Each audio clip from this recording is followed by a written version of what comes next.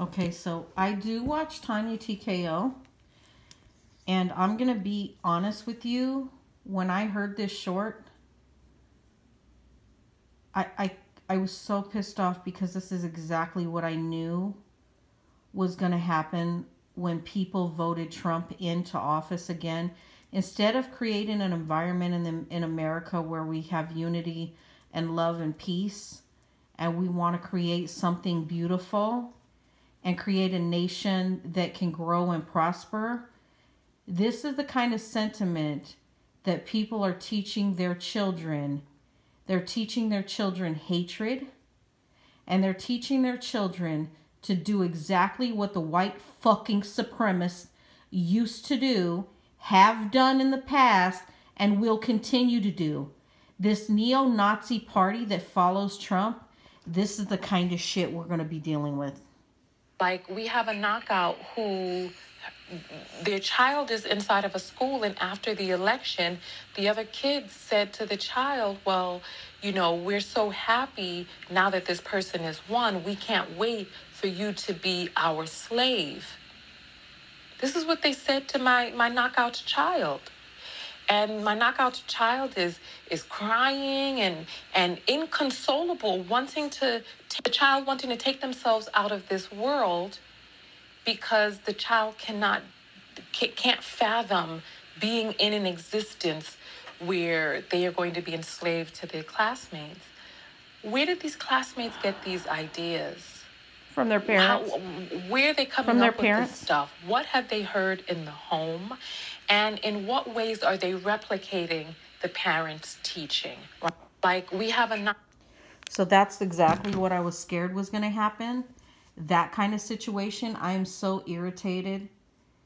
I don't understand where the feminist movement is right now, because women's legit rights are going down they're flushed down the toilet. At this point, we have Republicans, and I personally don't believe, this is me personally, Kamala can succeed if she, or, she can say Trump won all she wants to, but I really believe that the votes weren't tallied properly. I believe that he didn't really win. This is my personal opinion. I don't believe it. And Project 2025 is on the move now. Women's rights. Oh, God. Somebody said to me 10 or 15 years ago on YouTube, why am I still a feminist? Because women have gotten their rights already. There's no need to fight. Are you fucking kidding me? Are you fucking kidding me? All of our rights that women have fought for over a fucking century, they want to unwind. America's fucked. And any woman who voted for Trump, you have to have your fucking head examined. Or you just don't give a fuck about your rights. You just don't care. You just don't care that your rights are going down the tube. This shit saddens me so, oh my God. But I knew this was going to happen. I knew, and I'm going to be honest with you. When I was a little girl, 3 years old, I had a reoccurring dream. That reoccurring dream was me. So I feel like this is going to be, if I pass away or whatever happens with Trump and his rule and his reign, I feel like it's going to come to pass. And what is going to come to pass is I saw, and this is no fucking joke, white people being disintegrated by fire from the true God. And I was in a room, like a ship. And on that ship were these beings that were over 7 foot tall. They were extremely tall in white robes in my dream. And this fire was coming out of the sky. And these people were running around and they were disintegrating. Before the flames could even hit them, they were just disintegrating. Like, it was like poof and they were gone. and they were running. And inside that ship, there was no emotion. It was like judgment. Is this what we're headed for? I feel like it's what we're headed for. I feel like divine judgment. Because as much as, and to elect somebody like Trump,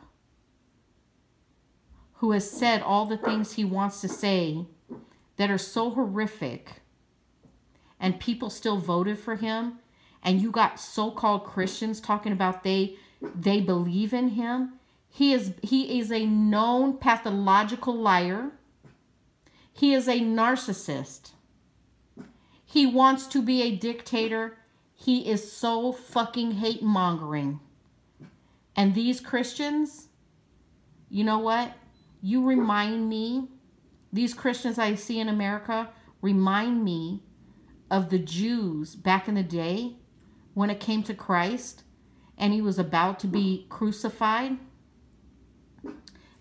Stop.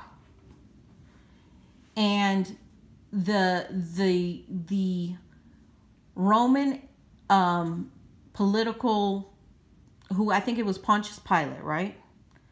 Brought Barnabas, a known murderer, out, right? A guy that committed so many crimes.